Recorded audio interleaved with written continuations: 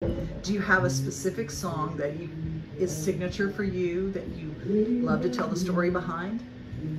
Gosh, I mean, I don't know. It's like trying to ask which one of your kids you love the most.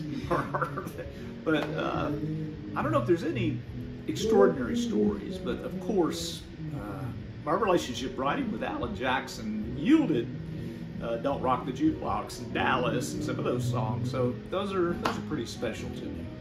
You and Alan were friends before you started writing together, before anything ever Yes, I happened. actually had met him when he was working in the mailroom out at TNN.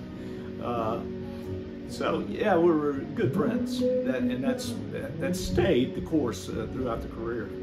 So when you went in to produce him, you really had in mind like a sound and everything. You just knew him and you know what he wanted to sound like. I think we both did, you know, and a lot. There was tremendous influence from people like George Jones, and then I brought influence from Johnny Horton, which would kind of mixed into that whole stew.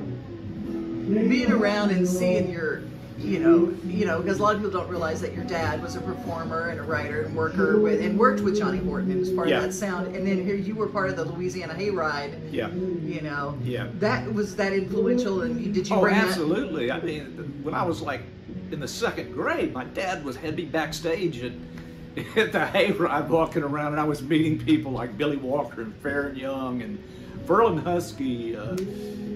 And I was just taking the nudie suits, and the whole thing was like, this is amazing, you know. So I was taken at a very early age.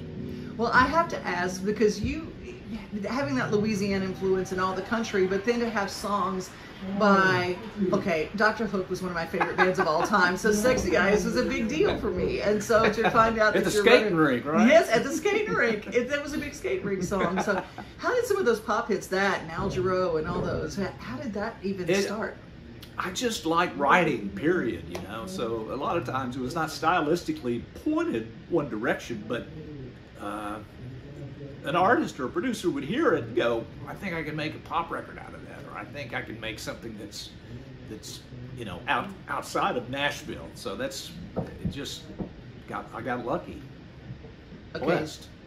Sexy Eyes, where were you when you wrote that? I had just come back from lunch with a guy that was actually an admin guy at the publishing company, and he said, let's write a song. And he said, I want to write a song about the disco. And I said, I don't know anything about a disco. Tell me about, what do you do at a disco?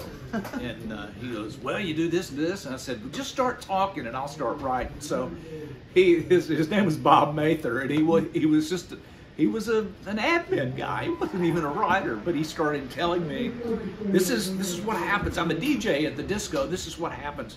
And the next thing I knew, I had scribbled out Sexy Eyes, and it was on my first demo session. So this stuff became, I didn't realize how difficult it really was, you know. So I got extremely lucky right out of the gate.